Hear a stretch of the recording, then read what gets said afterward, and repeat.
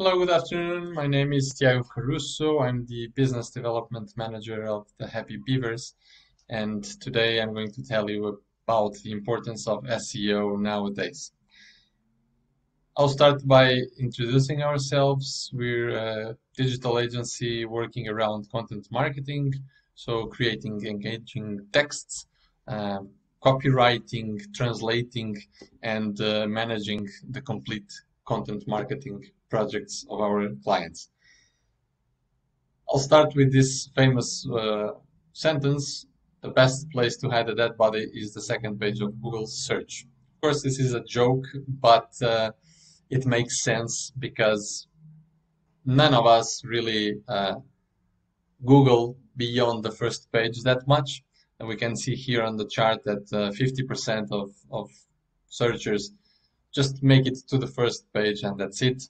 And only about a third goes to the second or third page, and only 14% go beyond that. So, long story short, if you don't fall on the first page of Google's results, your business is virtually non-existent. Your potential clients will not find out that you exist, that your website is there, which products you're selling, and therefore they will not buy from you. So, as I said, we will speak about SEO today, and I will start with explaining what SEO means. So, SEO stands for Search Engine Optimization. The name says it all. It is the art of ranking on the first page of Google or any other search engine, having in mind the specific keywords that lead to your business, to your website, to your industry as well. So we should start by understanding that there are two types of SEO, on-page and off-page.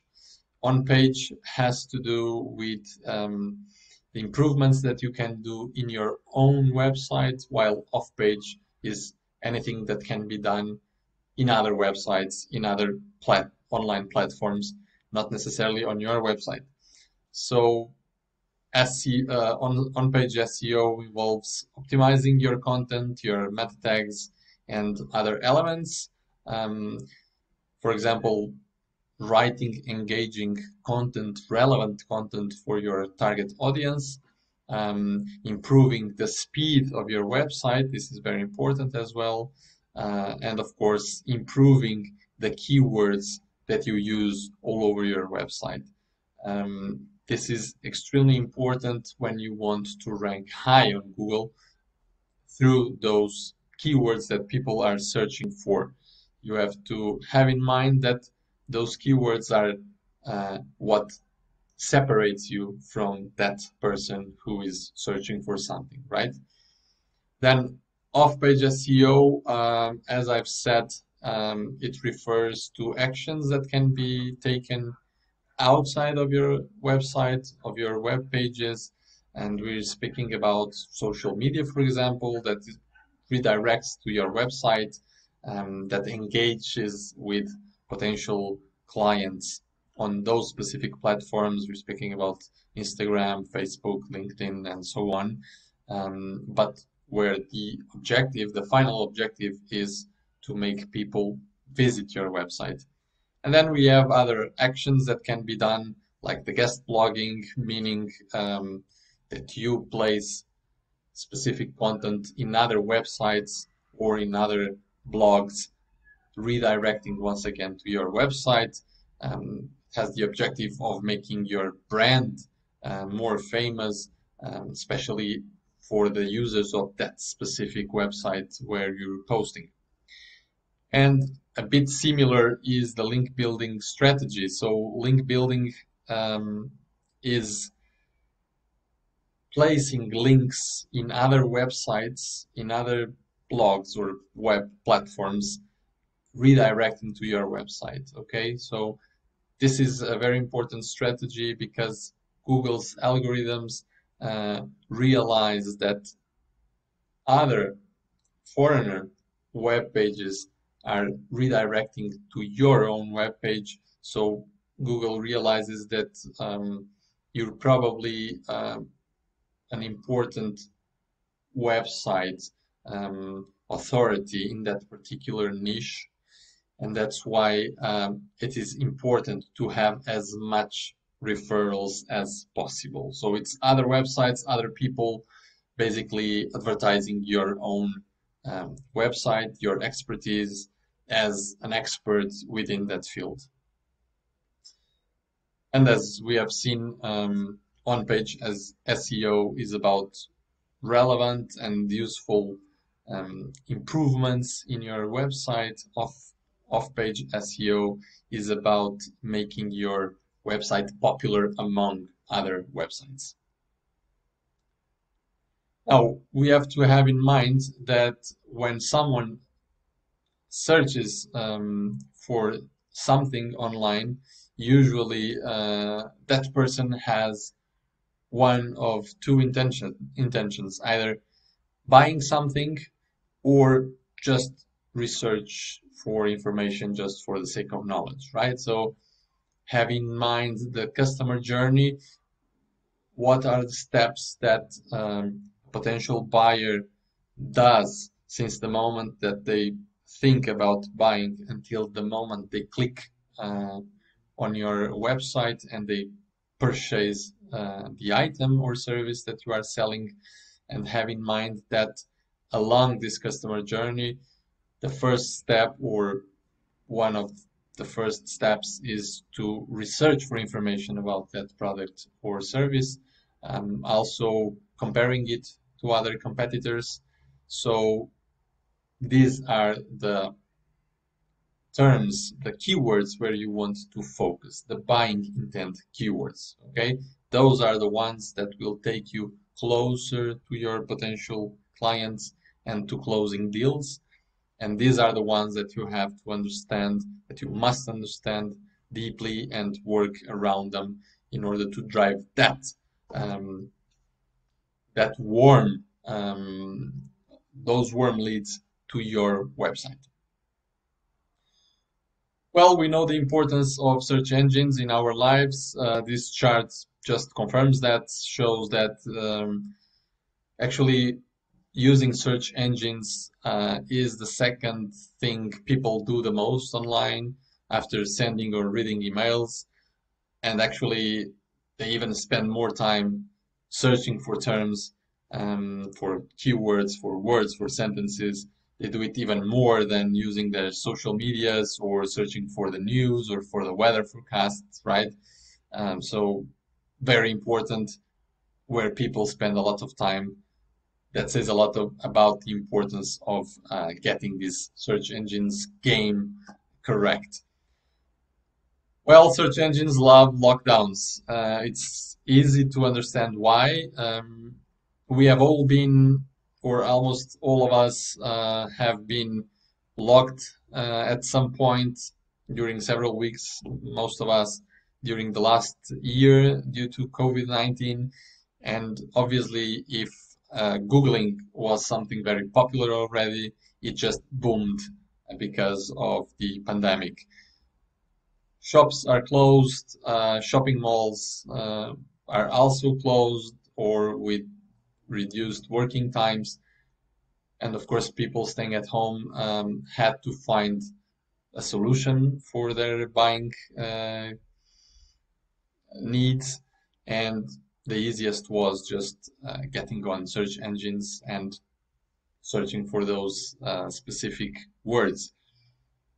And due to this, we know that 70% of the consumers are now searching online. So have in mind that the digital marketing is just increasing its share within the global marketing options. Online marketing is the most important part of marketing in the future. It is probably already nowadays, but it is just going to increase even more that share. And that's why you must focus on SEO and on improving your ranking. Of course, there's other reasons why we want to perform that well on search engines. They are a long-term source of relevant traffic. They lead to a better user experience and to an optimization in customer conversion. We know that the more time people spend in your website, the better it will rank on Google, because once again the algorithm realizes that someone entered your website and actually stayed. That means that they are consuming your content, that they are scrolling down, that they are visiting different pages within your website, and therefore Google considers it's a relevant website for those specific keywords. Okay. Obviously, we also want to rank well, because all of us have used Google to search for something, and we know that companies that fall on the first page tend to be seen as better, more efficient, more updated, more modern maybe, and tend to just answer our needs in an easier way. And that's why we don't go beyond the first page. And that's why we would probably consider a company that falls on the fifth page less professional maybe than the one that falls on the first page. Well, SEO is also the most important sales tool nowadays. It's the one that converts sales or hot leads the most. We know that 82% of the marketers who have a blog and post daily acquire customers via that blog. This is very important. We will see it further on the presentation, but I will just spend a little time here explaining this. A blog is a very important part of your website nowadays. It is used to engage with your customers.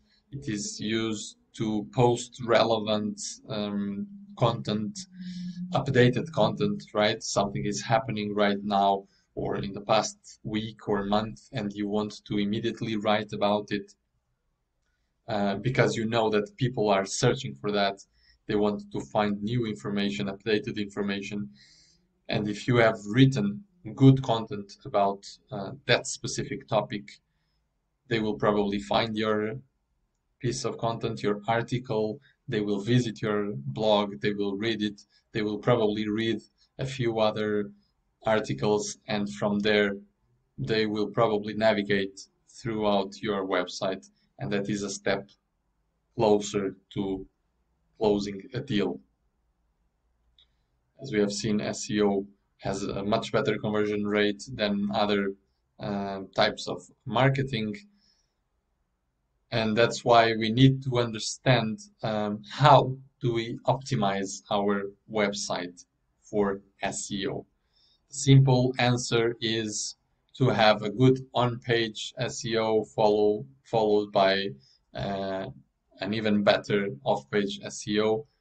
This is very simple, but it doesn't do the trick just by itself. So another key sentence that we must have in mind is that Google will not love you as long as your target users do not love your website. We have spoken about this. Google's algorithms understand how people search for terms, how people navigate the web, searching for the answers to those questions, and they understand what potential buyers or visitors do at your website, how long they stay, how they navigate, how they jump from your website to other websites, and if they find the relevant answers in your website or not. That's why first and foremost, the users have to engage with your website, and then Google will start understanding that and will start giving you extra points in its ranking. How do we do this? Well, if you follow these instructions, you will probably be closer to that goal of ranking on the first position on Google and attracting even more clients. But let's start with the basic. The basic is to have an appealing and easy to navigate website. This is obvious. This just confirms what I have just said. An appealing website, an updated website will keep your visitors happy. They will spend more time on your website, and that will once again contribute with extra points. Then, or even before that, it should start with your programmer. Your website should have the right coding syntax. The ones who fail on this are immediately downgraded on Google's algorithm. So start here, start with the correct coding syntax. Insist with your programmer for that. The current and relevant content we have also spoken about. The more a website or a blog is updated, the more it is relevant, the more the higher chances of being found by people that are looking for the correct information on that very moment. And then the keywords, also one of the key points. So as I've said, keep in mind that keywords are probably the step that is between your website and a searcher, a potential buyer, potential customer, a potential warm lead, right? So use the right keywords for your industry, for your website, for the product or service that you're trying to sell. Use them correctly. Find which ones are relevant. Sometimes the ones we have in mind are not relevant. There's tools all over the internet that help you getting to those correct keywords, and use them everywhere in your titles, in your meta tags, in image descriptions. This is very important. Many people do not describe their pictures, or they just write something irrelevant. But keep in mind that people are using Google search or image search as well, so that can also drive traffic. And then, of course, H1, H2, H3 tags, meaning header 1, header 2, header 3. URLs, your URLs should also indicate clearly and easily your keywords. So keep in mind that keywords are probably the most important aspect of SEO. Then include a blog. We have already seen why. Use SSL certificates to increase the trust and security on your website. This is important as well, especially when you want someone to pay via your website. This is very important. Some clients will not buy if they don't see the SSL certificate. They worry about their credit cards, so have this in mind. Nowadays, this should be something mandatory to have a responsive website. I guess most people already do it. That means that your website opens correctly in any device. It's easy to navigate and to see its layout in any device. Mobile first, because you should have in mind that people, all of us are spending such a huge amount of our time just navigating in our smartphones that they are probably the first resource we use when we need to search for something, just to navigate, to surf the web. So build a website that people can trust, can feel comfortable reading when they're using their mobile phones. And then, of course, a fast loading website is an important feature. We all have dropped some websites, some searches, just because the pages were not loading and we were not patient enough to wait 5 or 10 seconds for it. So if you want to decrease the bounce rate, you should have a fast loading website. Here is a small summary of everything I've said. This chart shows us the relevancy of all these tools, all these actions that drive us to a winning SEO. So the publication of engaging content, updated content, relevant, is probably the most important part of your SEO, of Google's algorithm. But then there's all the other aspects that we have covered. The keywords are also very important. The strategy of backlinking, as I have explained, that's the strategy of placing links on other websites to your own website, right? Telling Google that you're an authority in that particular niche, that there's more people, more websites, more online platforms redirecting to you, referring to you. And then, of course, uh, pick a niche. Pick a niche. Do not try to sell to everyone. Do not think that, well, there's so many inhabitants in our planet, I can sell something to all of them.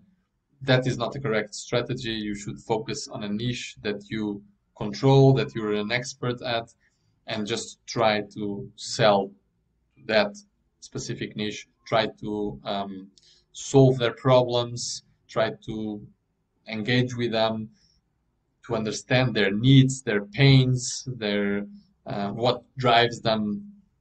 And if you get that, you will be much closer to the right answers, to the right website, and to the right customer support. And of course, all of that leads in the end to selling. That is it from me today. I hope you enjoyed the presentation. I hope you learned something. We will have a Q&A session right now, so please just speak with me, ask your questions, comment, whatever you think it's relevant. And after this event, you can still reach out via LinkedIn or via my email address that you can see here. And that is it from me. I hope you enjoyed and learned something today. Bye.